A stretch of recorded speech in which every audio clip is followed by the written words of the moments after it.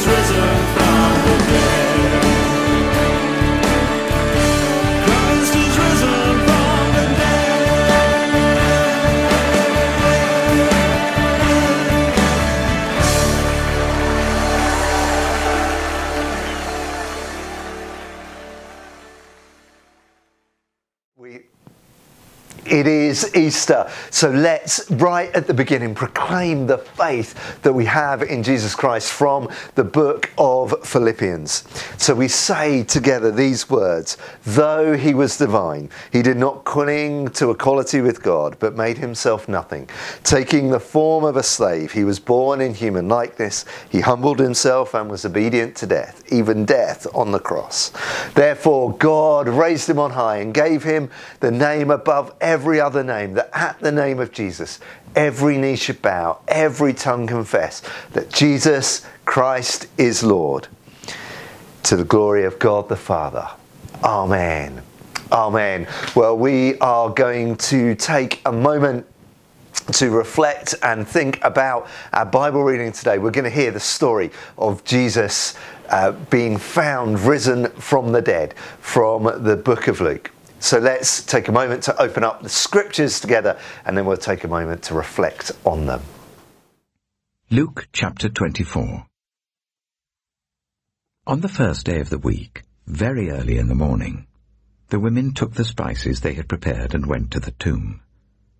They found the stone rolled away from the tomb, but when they entered, they did not find the body of the Lord Jesus.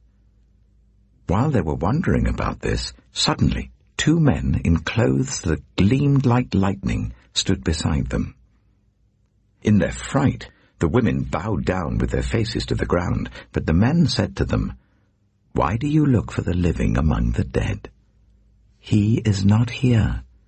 He has risen. Remember how he told you, while he was still with you in Galilee, the Son of Man must be delivered over to the hands of sinners, be crucified, and on the 3rd day be raised again." Then they remembered his words. When they came back from the tomb, they told all these things to the 11 and to all the others. It was Mary Magdalene, Joanna, Mary the mother of James, and the others with them who told this to the apostles. But they did not believe the women, because their words seemed to them like nonsense. Peter, however, got up and ran to the tomb. Bending over, he saw the strips of linen lying by themselves, and he went away wondering to himself what had happened. So it is Easter Sunday, and there was awe and wonder when Jesus was found, the tomb was found empty, and that the disciples first met the risen Christ. There was awe and wonder from all of the people who saw Jesus at that moment. They were scared, there was worry and concern, but there was still that awe and wonder. And when was the last time something that Jesus did made you, left you with awe and wonder? Jesus Christ rose from the dead to save us from our sins. Jesus Christ rose from the dead to transform our lives. And if you are someone who is still not quite sure, make this Easter Sunday the day that you recognise Christ as Saviour in your life. When you have faith, it doesn't make things easier, but it gives someone and something to fall back on in difficult and tough times. Jesus Christ transforms our lives through the power of his Holy Spirit. And I hope that you know his love and his presence in your life. I wonder what it would have been like to be the women there, seeing the empty tomb for the first time, meeting the dazzling men, or dazzling angels, should I say. I wonder what you would have felt like if you were one of the women. I wonder what it would have been like when you went back and told others and they thought it was just an idle tale. I wonder if you were Peter, what made you run and go and check it out? When in your life have you doubted Jesus? When have you doubted what others have said about Jesus or your faith to you that has meant you've got to have gone and checked it out for yourself? This Easter story is the greatest ever told, but it's not just the story, it's a living thing. Jesus died but rose again. The tomb was empty. We know countless times Jesus appeared to his followers and to others. We know that because of the power of the Holy Spirit and Jesus in people's lives, they have been healed, and we read it through the Bible. We know that this isn't just a story because it has lived on for generations and generations. People have had powerful experiences of the risen Christ in their life. I have, and many of you watching, I know, have had. It's not an idle story. It's not just a way of life. It's Jesus' resurrection is transformative, is amazing, and is challenging. I don't know, have you accepted Jesus into your life as risen Saviour? I wonder what it would be like if you did. This Easter, may you know the power of Christ. May you know his Spirit living through you. And may you read this scripture again and believe. Believe that Christ rose from the dead. Believe that the disciples who were in awe and wonder of what had happened didn't just keep it to themselves, told others, because it was a secret that they just could not keep to themselves. They had to tell.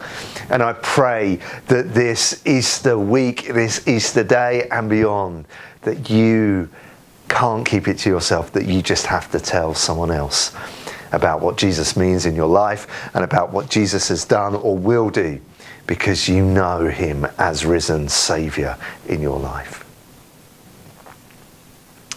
We read the story. What phrase or word stood out for you? And I pray that as we celebrate this Easter day, that it's not just an Easter day for you, that every day is an Easter day. So Heavenly Father, we thank you for your Son, Jesus Christ, who rose from the dead. We thank you that we can live in his power, and we thank you for the lives that he has transformed. And I thank you that he has transformed my life as well, and that you are more than part of that. And I thank you that even through my struggles and my difficulties, that you are there, that I can hold firm to you every day of the week. And I thank you that every day is an Easter day in my life. Amen.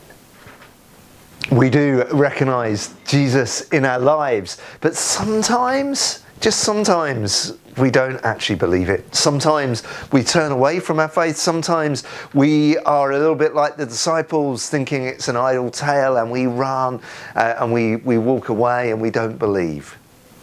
Sometimes we don't do the things that we should. Sometimes we don't treat others as we should. All those things are the things that Jesus called sin. And we, on this Easter Sunday, have that opportunity to have our sins forgiven so we can live in new life again. So we take a moment to say sorry to God for those things that separate us from his love this day. And we say together, Father, we have sinned against heaven and against you. We are not worthy to be called your children. We turn to you again. Have mercy upon us. Bring us back to yourself as those who were once dead, but now have life through Jesus Christ our Lord. Amen. And may you know this Easter Sunday the forgiveness of God the Father through the death of his Son Jesus Christ and his rising in glory. And may you live in the power of the Holy Spirit now and always. Amen. Well, having been forgiven, we're going to sing again another song of praise. So let's worship together now.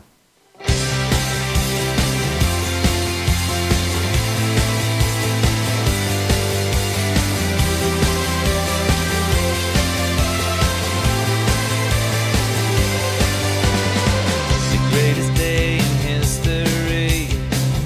Death is beaten, you have rescued me. Sing it out, Jesus is alive. The empty cross, the empty grave. Life eternal, you have won the day. Shout it out, Jesus is alive. He's alive. And oh, happy day, you wash my sin away. And oh, happy day, I'll never be the same. Forever I am changed.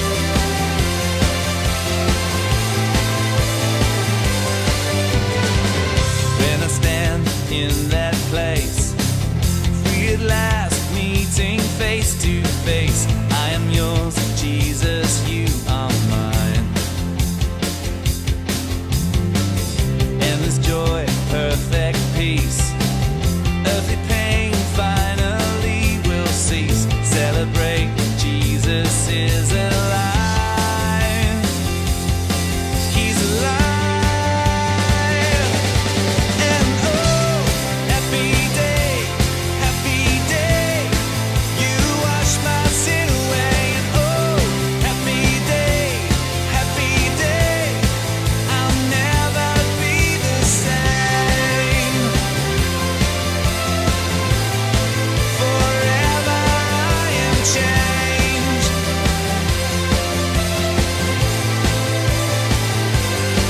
And oh, what a glorious day, what a glorious way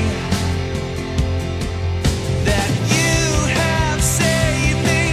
And oh, what a glorious day, what a glorious name. Yeah. And oh, happy day, you wash my sin away. And oh, happy day, I'll never be the same. Forever I am changed. I'll never be the same.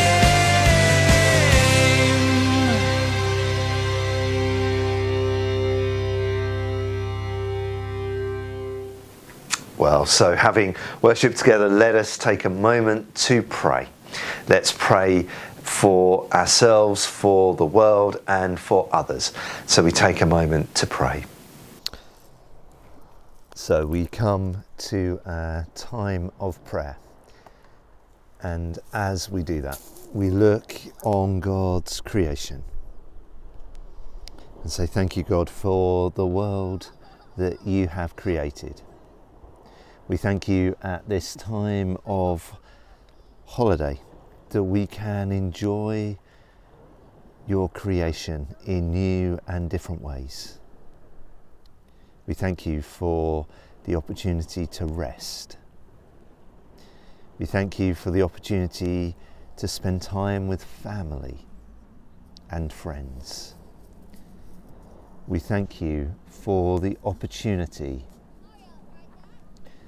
to spend time relaxing in your creation.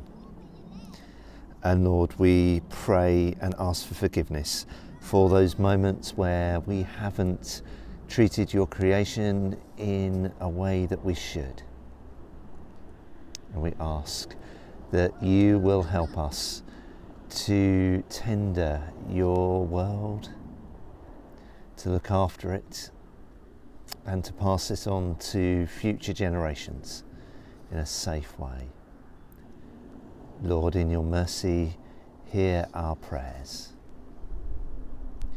And Lord, we pray for those who are looking to cross the channel and across the sea for a hope of a better life.